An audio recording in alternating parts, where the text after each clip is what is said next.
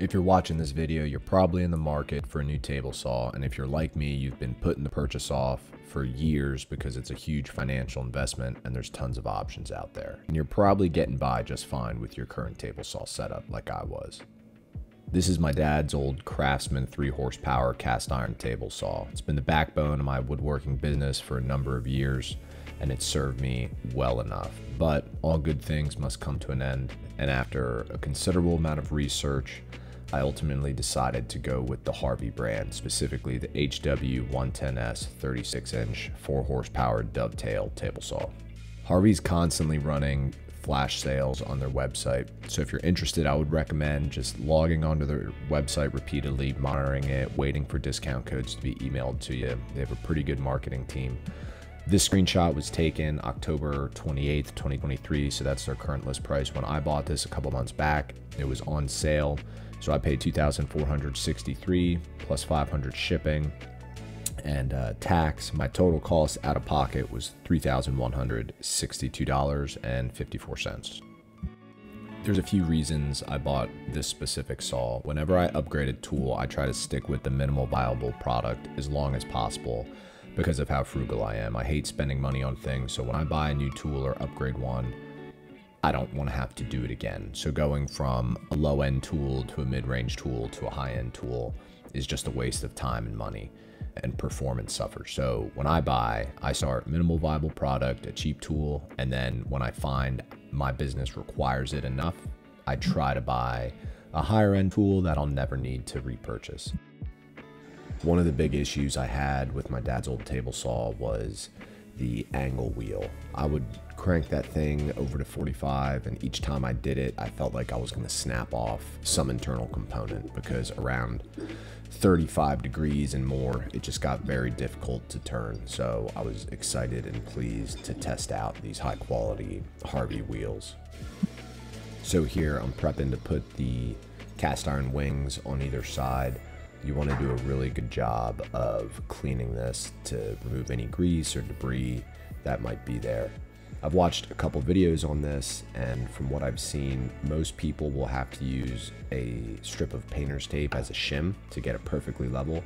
So before even checking, I went ahead and added a strip, knowing that I would probably have to. This was something I wanted to get right the first time, so my table would be fully tuned and I wouldn't have to come back and do this again. So I was really taking my time, making sure everything was lined up perfectly, using a high quality straight edge to make sure everything was flat. So a mistake that I made is I didn't fully crank down the bolts when I was testing it. I tightened them just enough, noticed it wasn't flat, so I went ahead and added a second strip, but then realized it wasn't flat because I didn't fully torque down the 3 bolts underneath. So I think I had to remove that, and I either had to use no tape or just one layer of it. So I didn't make that mistake on the other side, and I think I was good without any tape. So just make sure you're cranking those bolts down fully when you're checking your flatness. It sounds like a common sense thing, but just do full torque because it does make a difference. I must say, I was a little bit disappointed in the paper instructions that were included with the saw.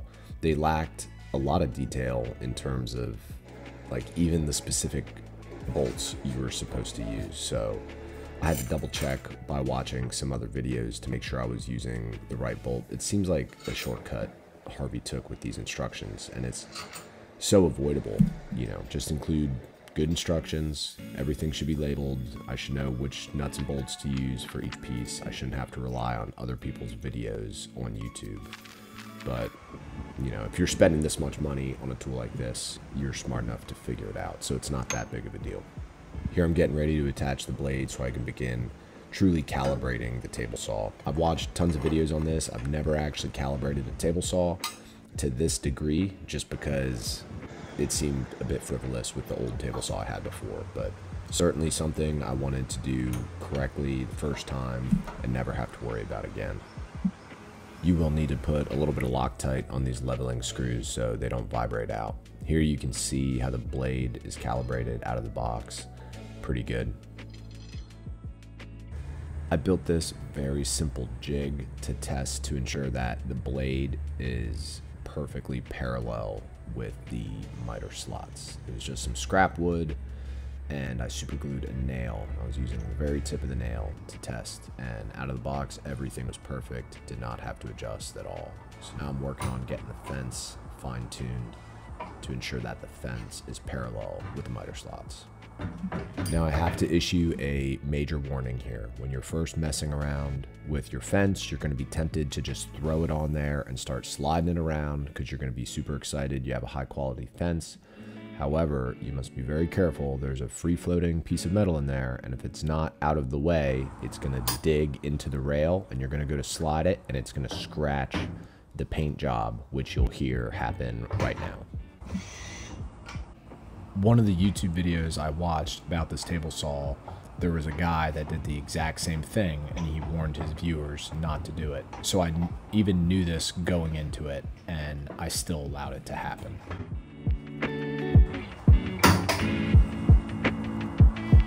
What the?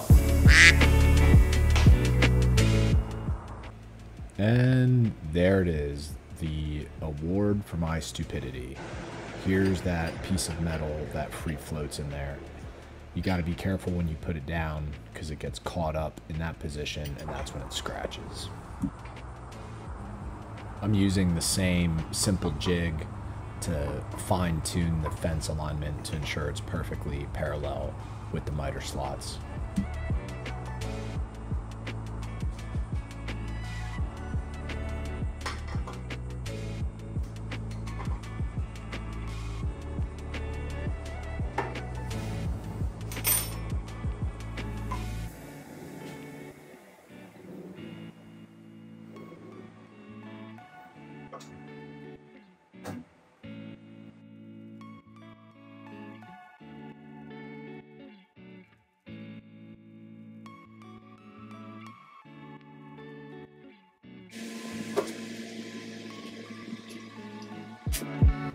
Another reason I bought this saw was because it came standard with overhead dust collection, and it had some deliberate design features inside the cabinet for dust collection. You can see it has a dedicated tube that goes up and ports directly underneath the saw blade.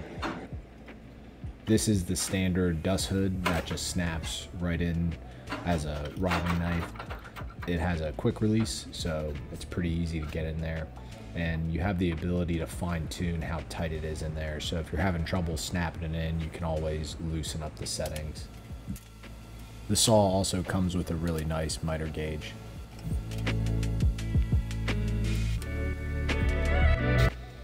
Doing my first test cuts here, I really wanted to see two things. One, the performance of the saw blade that came with the saw and how many saw marks it left on it, if any. And then two, what the dust collection performance would be without the overhead dust collection and just the under the saw. You can see here there's absolutely no saw marks in it. I was very impressed with that. Big improvement from my old Craftsman table saw. I was getting a lot of dust shooting out the top, so I decided to throw on the overhead dust collection and keep working on the cuts. Even with the overhead dust collection, there was still a considerable amount of dust that escaped. You can see here how much is actually left on the saw, and my shirt was absolutely covered. I was very disappointed with the performance of the dust collection here. Just after those few cuts, you can see how much collected in the bottom of the saw as well. Here's another example of how good the blade quality is and how finely tuned this machine is. 2.5 inch thick black walnut. Looks like it's sanded to 320 fresh off the saw. Here's another example of why you need to just manage your expectations when it comes to dust collection for a table saw. This isn't a knock on Harvey at all. I don't know how they could have done a better job. It seems like they've thought of all the variables they could and tried the solution for it with the overhead dust collection on the blade. They have the direct hose right up to the bottom of the blade. They have an adjustable fin that redirects airflow as much as possible to the bottom of the blade. I don't know what the answer is. This is just my only experience with a higher end table saw with dedicated dust collection. So I'd love to hear in the comments if you have a different brand table saw that has different dust collection and what your experiences have been.